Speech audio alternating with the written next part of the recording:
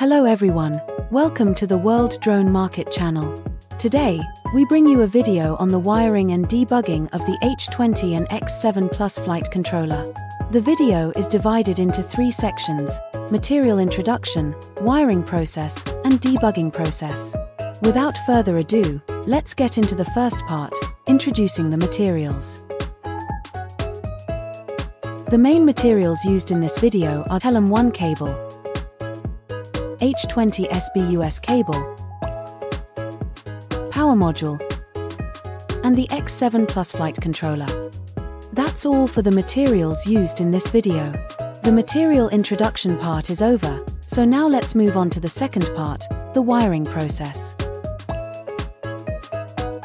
First, we use the TELEM1 cable, included with the product, which has two connectors, a 3-pin and a 6-pin GH1.25 connector. Now, connect the 3-pin connector to the UART1 telemetry port on the H20 and connect the 6-pin connector to the TELEM1 port on the X7 Plus.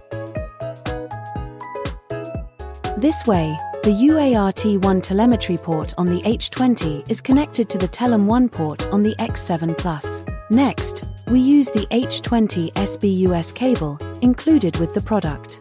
The SBUS cable connectors include a 2.54mm DuPont head, a power head, and a GH1.25 6-pin connector.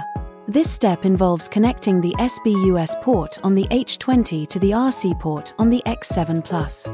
First, connect the SBUS port on the H20 using the 6-pin connector on the SBUS cable, and then connect the H20 SBUS port to the RC port on the X7 Plus. Then, connect the Neo3 Pro GPS to the CAN 1 port using the CAN connection cable, which has a GH1.25 4-pin connector. Finally, power all the devices. Use the power module to power the X7 Plus, power the C20, and power the H20 Skyend.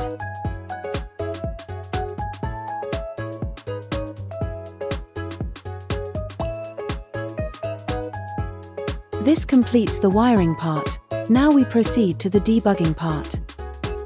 The debugging section includes 4 tasks: setting parameters, accelerometer calibration, compass calibration, and joystick calibration. First is setting the parameters. Connect the computer to the flight controller, then select a serial port to connect. After a successful connection, select Software Config at the top left of the screen, then click Full Parameter List on the left sidebar. Find GPS type and set the parameter to GPS TYPE equals 9 according to the video.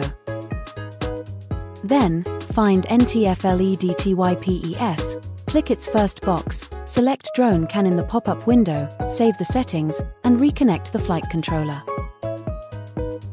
Next is accelerometer calibration.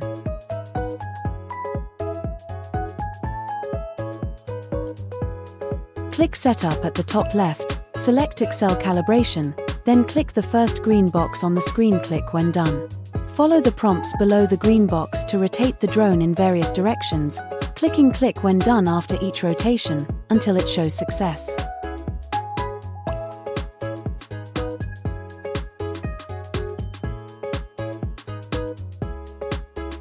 Then, perform compass calibration. Click Compass on the left sidebar, and rotate the drone at various angles until the progress bar is full.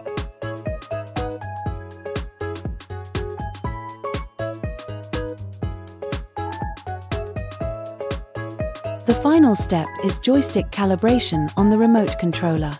Click Radio Calibration on the left sidebar. Click this button on the screen to start working. Move each joystick on the remote controller as shown in the video, and you can see which channel the joystick is on.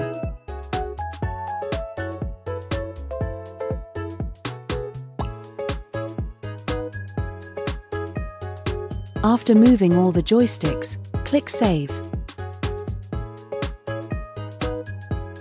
Finally, reconnect the flight controller. That concludes the content of this video. Thank you for watching. For more product information, please follow us.